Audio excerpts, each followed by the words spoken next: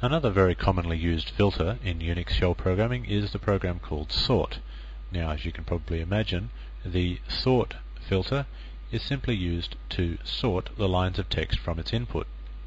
Of course, remember that that input can come from a file, or it can also come from another program, or even from the keyboard. You wouldn't sort your lines of input from a keyboard very often, but we frequently find ourselves sorting the output of another program. The way you use it is like this. You simply type in the name of the file that you wish to sort, or you can just get the results from another program.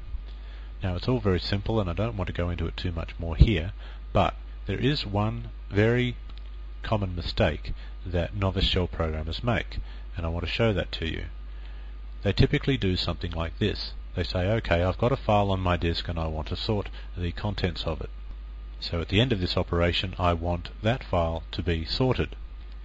So they simply do sort of file 1, assuming that the file is called file 1, and then they send the output straight back to file 1. Now, before I tell you why that doesn't work, let's see if we can prove that in fact it does not work. Let's have a look at that now. So I've got a file in this directory called ttt. Let's just have a look at it. It's just a shell script. We had a look at that shell script before, I'm guessing. Actually, no, we didn't. That was just a little experiment of mine. It doesn't matter. So let's actually now sort that file, sort ttt, and here is the output of the sort program, all nicely sorted. I'm going to assume that that is alphabetically sorted. Now, if we have a look at the actual ttt file again, you'll find that the file itself was not sorted. The only thing we saw on the screen was the output of the sort program. It didn't actually modify the ttt file at all. Now, that's fair enough, but let's now sort the file and send the output back into the file. So by the time we finish this, we should have ttt being fully sorted. So let's now cat ttt, and it is empty. It's completely empty.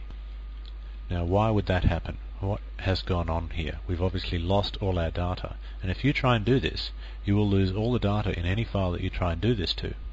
That's almost guaranteed. So can you think what might have gone wrong here?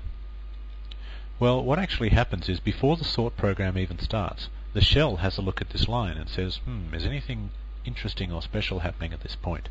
And the first thing it looks at is the very last greater than sign on the line. It says, aha, whatever program we're about to run, the output is going to be sent to a file called ttt. So what I have to do first is I have to prepare ttt to receive the output of the program, whatever program is going to run. So if there was an existing file called ttt, I'll just erase it. Otherwise, I'll create a brand new file called ttt. Now, there was an existing file, obviously, called ttt. So the shell, mind you, not the sort program, the shell actually gets in and erases the contents of ttt, and then says, okay, we're all set, ready to go, now let's call that program whatever it was. And the program, of course, was sort ttt.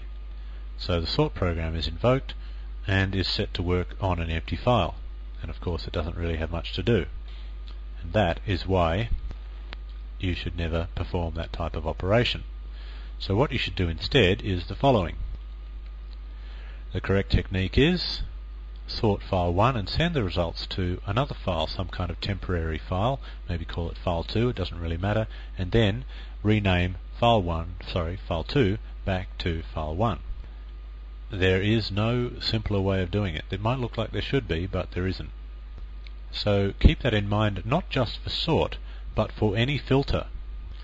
If you want to perform processing on a file on your disk, like sorting, but it could be anything else, and after that processing is completed you want the actual file to have been modified, then you have to use this technique.